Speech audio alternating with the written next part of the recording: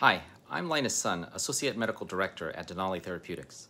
I'm delighted to present our poster for the 2022 MNDA Virtual Symposium. Today, we will share preclinical data as well as Phase 1 and Interim Phase 1B data from participants with ALS.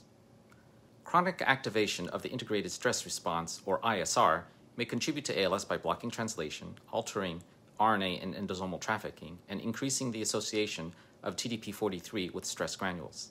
DNL343 is a small molecule that inhibits the ISR by activating eukaryotic initiation factor 2B, a key regulator, thus reversing stress granule formation and suppressing ISR biomarkers ATF4 and CHAC1.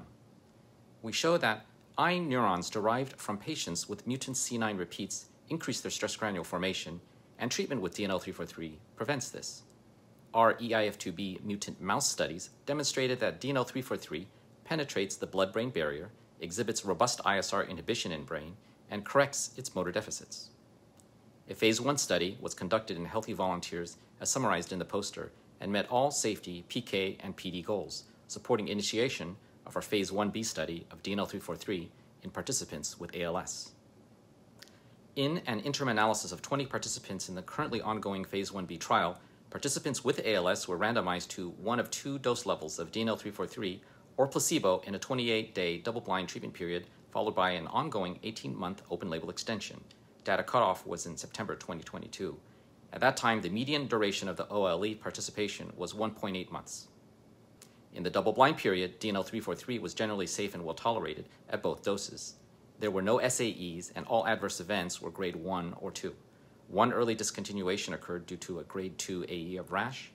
The most common adverse events related to DNL343 were fatigue and headache, all grade 1.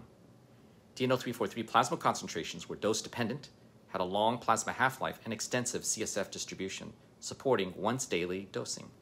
Measured at trough, DNL343 broadly inhibited ISR biomarkers at both dose levels in participants with ALS.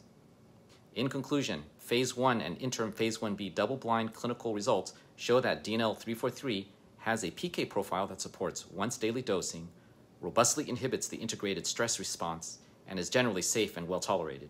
These data support further development of DNL343 as a potential therapeutic for the treatment of ALS.